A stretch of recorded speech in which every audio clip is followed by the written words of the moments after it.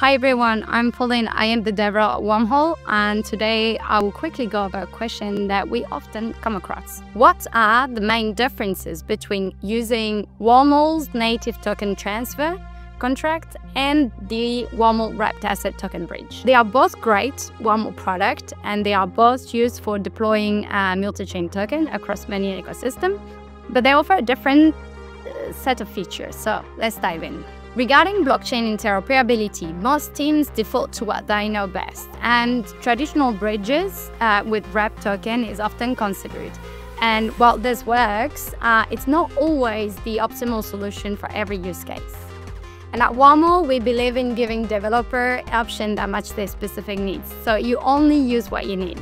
The Wormhole token bridge is a wrapped asset lock and mint bridge. So when transferring token across chains, the tokens are locked in the token bridge contract on the source chain, and Wormhole wrapped assets are minted on the destination chain.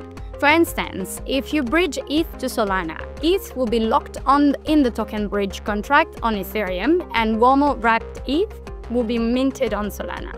Let's break down when you might want to use native token transfer instead of the standard token bridge and why this choice matters. NTT is an open source framework that provides complete control over your cross-chain token.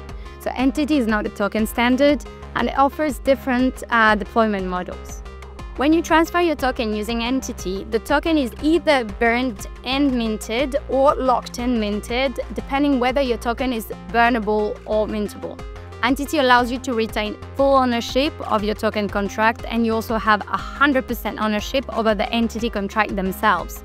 So this means you have full control over the security settings and which chain your token is canonically deployed on. NTT also has flexible verification, which means there is no lock-in to Wormhole. You could, for instance, add a security layer by running your own verifier or a third-party verifier such as Axeler. This is a key differentiator between NTT and the token bridge. The Wormhole token bridge deploys a stock token contract for you, which is owned by the token bridge itself. And this limits your ability to update properties and to modify any of your token characteristics or even to upgrade the token itself. The token bridge also uses exclusively Wormhole messaging, and security settings are managed by the Wormhole protocol governance, which is not by you.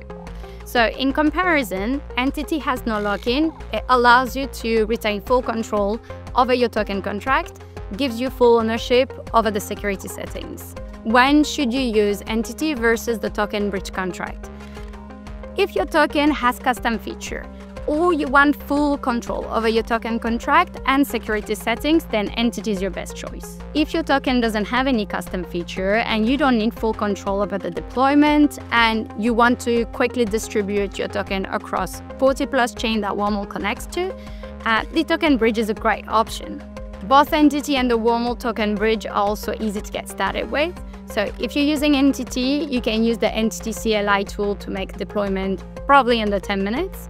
And if you are using the token bridge, you can create and distribute your token directly in the portal bridge, and this would only take you a few minutes too.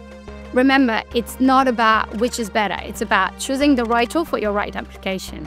So you can check all the links below about how to create a multi-chain asset on Portal Bridge and also how to deploy your token with NTT CLI. And thank you so much, and please do not hesitate to reach out to us if you have any questions.